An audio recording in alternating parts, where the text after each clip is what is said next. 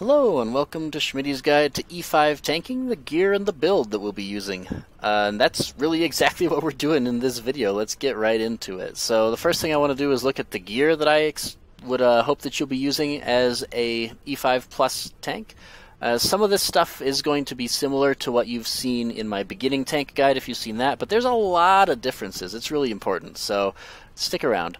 Obviously, if you've seen any of my DPS guides or know anything about this game, you know that this is all DPS gear, right? And that's not a mistake. If you are a DPS, you can absolutely tank. If you are a healer who has at least one good, accurate glyph, you can absolutely tank. In fact, I think that crit rating and crit power are better than the defensive runes. You want to have one accurate glyph. You want to have two crit power glyphs. You can either put two of them on your talismans and have all the rest be crit rating, or you can put one on your talisman, one on each weapon, and then have all the rest be crit rating. Either one works, but that's really what you should be doing. And so why are we using that instead of defensive glyphs? Well, there's two reasons. The first one is because there are so many tiers of elite. So a lot of times, if you, say, can go to Elite 8s, you're going to sign up for Elite 8, but you're also going to sign up for a couple of levels below Elite 8, so that if any of these ones have enough people in them that the dungeon will pop, that you're going to have your foot in the door for those guys too. So what this means as the tank is that oftentimes you're going to be tanking for at least one player who has E7 or better gear. And you'll still want to hold aggro. Now, it is really important that if you have a level appropriate gear for the tier of dungeon you are tanking, that you have 100% animal allocation set to survivability. That's because bosses hurt really bad. But we don't have anything coming from our gear that gives us combat power except our weapon. So the only thing we can do to increase our damage then is use glyphs and signets. So that's exactly what we're going to do. We're going to use crit power and crit rating to give us more damage and thus more hate. And you say, well, but Schmidy, if they do so much damage, how come you're not using your defensive glyphs? And the answer is because defensive glyphs aren't impactful enough. I'm not going to get too deep into it, but in the old game, you would use defensive glyphs because they would consistently, reliably prevent you from getting one shot. In this game, the glyphs that used to cause that don't exist, but the bosses can still one-shot you. So what that means is that even at maximum level of all your defensive glyphs, you're only stopping them from one-shotting you like 60% of the time. And they hit you 24 times within the course of a normal fight. That's not very impactful, right? You're still gonna die every single time that way. So we gotta come up with some other way to deal with it. Unfortunately, the glyphs just aren't impactful enough to use for that slot. We really want the damage coming from there instead. So what we're gonna be using, of course, are gonna be cooldowns. Most of our cooldowns are 20 seconds and last for 8 to 10 seconds. So you can have full uptime on cooldowns, and we'll also be using Hammer. And we'll get into the reason why for that later, but it's basically this skill right here, Pulverize, which gives you an extra 30% of your health, gives you 30% more survivability. Makes it so that I consider Hammer to be essential for tanking, that's why it's my primary weapon. Now on my actual tanking hammer, which we'll look at right here, you'll see that I have Alacrity. That's because the tank needs to be incredibly mobile. You will want to be able to move around and move around really fast when you need to. Also, we want a hammer whose special ability either gives us free enraged attacks, like this one does, or just gives us extra rage, right? Because the enraged effects are really important for Hammer. Hammer just has a lot of tools that are incredible answers for the problems that you will face as a tank. It just answers almost all of them. And because of that, I consider Hammer to be just essential. It makes the already probably most difficult role in the game much more manageable. Next we have Chaos. Now I really like the enigmatic apparatus of energy here. It lets us get more chaotic enigmas. That's the buffs that will buff your entire group. when you max out your paradoxes down here, you will be very likely to buff the group, which includes buffing yourself for defense or buffing the party for damage. Both of them are really good. On top of that, Chaos provides us several silver bullet skills that are really powerful that we can't get from any other weapon. We can't really get that same effect from any other weapon, and they will be essential for certain fights. And then finally, we have Shotgun. Shotgun's redeeming quality is that you can hit with it from range. And in fights where you have to be very mobile, it can be useful to switch it out for your Chaos as your secondary and bring Rocket Pod instead of Distortion here. So that way, even while you're moving around a lot, you still have a high hate skill that you can use to keep aggro on the boss. Outside of that, Shotgun is really lackluster as a tanking skill. Its AoEs require incredible precision to be able to pull adds off of your group. It has no real silver bullet skills where you just absolutely have to have it and can't get it anywhere else. And on top of all that, the reload mechanic from Shotgun is atrocious. It has no synergy with tanking. A lot of tanking is reactionary, where you'll need to use something like a knockdown, an interrupt, to stop a skill. You'll have about 1 to 3 seconds to stop that skill before it kills everyone. And if you are reloading for 1 second out of those 1 to 3 seconds that you get, bad things happen a lot more. On top of that, the reload mechanic makes it so that you aren't attacking once every 6 shots, and that means you are much more likely to lose aggro, especially early on in the fight, where you are most likely to lose aggro.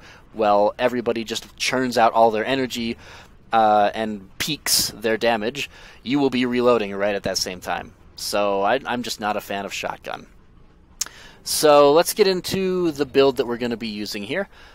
Let's check out our passives here. Okay, so we have a Ground Pound, Distortion, Seethe, Thick Skin, Pulverize, and Eruption with the Mistress's Bashosin as our gadget. And this is going to be our core tank build. You can bring this most anywhere and it's going to do fine. Then we're going to have Outrage, Rock Hard, Percussive Maintenance, Fast and Furious, and Resonance Cascade. So let's run through it real quick. Ground Pound is our high hate AoE. It builds rage. Awesome. Use it to pick up adds. Use it when you want to save up energy. And then we have Distortion. This is our one-off single target high hate build, or high hate attack from Chaos. It allows us to generate paradoxes, which give group buffs. It continues to allow us to hold aggro, and that's really all it is there for. Then we have Seethe.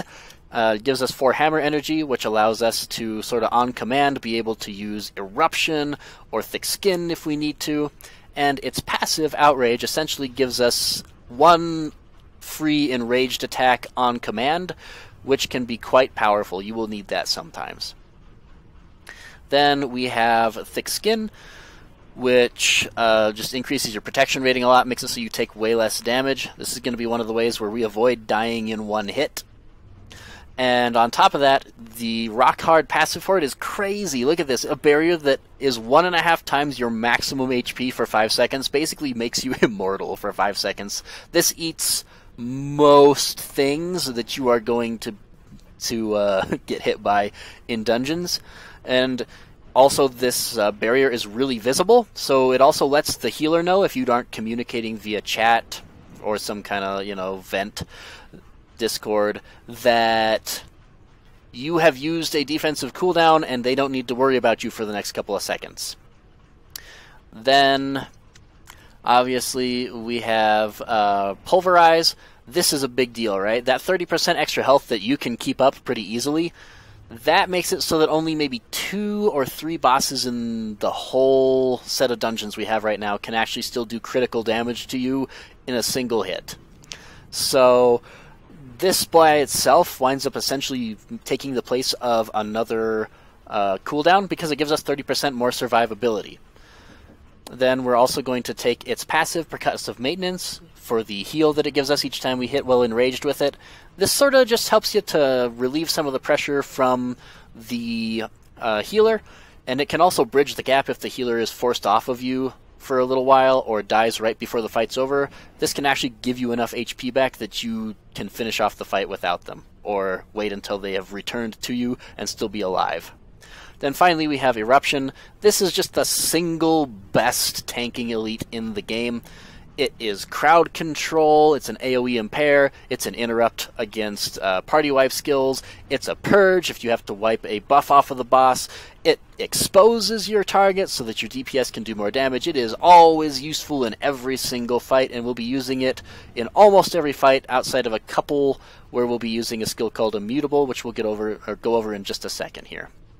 Now we still have two more passives. Fast and Furious, read that as more mobility, more hate. This is just a great passive for tanks because it does everything that you want to do. Then finally we have Resonance Cascade. This is a must-have if you are using Chaos because it makes it so that your Chaotic Enigmas, which normally start off as a buff on the boss, instead are a buff immediately for your party. It will also give us an extra chance to generate paradoxes, which will help to supplement us because we'll not be generating a lot of them with only one Chaos skill, and this will help us to just build them up over time and get a couple of more buffs than we would have gotten otherwise without it. So those are the real core skills you'll be using, and we got a couple of extras here we're going to go through. Most of the time you will be replacing Seethe and its passive Outrage for these skills. Our first one is going to be Pain Suppression. Just makes it so that whenever you get hit, before the hit hits you, you will heal. You'll heal for 50% without the passive, but with the passive, you heal for more damage than the thing deals, right? So in any fight where you're not in danger of dying in one hit, this just makes you basically immortal for 8 seconds. Pretty great. Then we also have Burning Wrath, and not really going to make you read this, but basically whenever you use it while enraged, it leaves a persisting hazard on the ground that deals high hate damage and slows anything that goes through it for 5 seconds. This in effect lets you be in 2 places at once while trying to pick up ads, because they can run either to that AoE that you've placed on the ground for Burning Wrath, or towards you to pull the ads off of them. So that is super powerful while enraged, and again, you'll probably be switching out Seethe for that, which is sort of disappointing because it gives you your on-command enraged attack, but you'll still be alright. You can still use this to great effect for picking up ads. Next we're going to look at Chaos. It's got a couple cool skills. And if you are using Burning Wrath, I personally prefer to use Veil of Deformity rather than the passive for Burning Wrath, because I just feel like Veil of Deformity does better. So, now going on to Chaos's skills. First we have Twist Fate. Obviously, it's just a bunch of protection rating. You take way less damage for 7 seconds. And if you take its passive, Backlash, you will get a barrier that reflects 50% of that damage to your opponent, which is great. So that does tons of damage to your target, and also makes it so you're taking even less damage. So we love Backlash. Then we have Evulsion. This skill is incredible. It's got a 15-meter range. It is a taunt, it's a pull, it's a purge, its passive makes it an AoE. It's like a mini eruption. This skill is awesome. And then finally, we will be using Immutable once in a while. It basically just makes you invulnerable for 5 seconds. You know, whatever, it's fine. Makes you immutable. Most of the time we'll be using Eruption, but once in a while, if you need like a third cooldown, or if you just have a mechanic that the boss uses that you don't feel like dealing with, you just want to cheese it out with invincibility, this is your skill. And that's really all for the skills. The only thing we have left is gadgets. There's a few of them. Manticore X27 Agitator is a great taunt. Just ranged taunt, easy to use, we love it. The Rapid Engagement module and the Superluminal Bridging device are great for mobility. Again, you will need a lot of that. You can use these once in a while.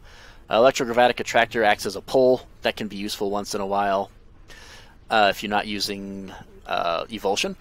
Compact Catastrophe Shelter can act as another cooldown, but it is also effective for the entire party. It can be very powerful, and you'll use it in certain spots. And finally, we have the Phoenician Support Stratagem. Do you want to not have chains on you anymore? Do you want to not be slowed anymore? Do you want to not be stunned anymore? Do you want to just cheese out certain things that are supposed to kill you but are considered to be crowd control effects, so you are now immune to them? Do you know who your friend is? This guy. This guy is your friend. And that is really the whole thing. That's what you're going to be using while you tank. And I will be very shortly creating a guide for each dungeon from the perspective of the tank, since the tank needs to know the most amount. And I hope to see you there.